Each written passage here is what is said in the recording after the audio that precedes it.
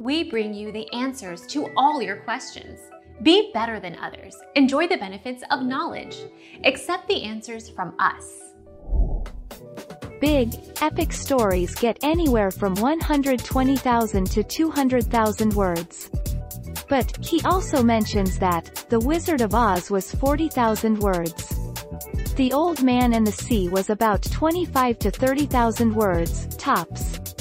If you're working on a novel-length book, aim for 50,000 words at the very least, but it's better to aim for 90,000. Our mission is to provide accurate answers.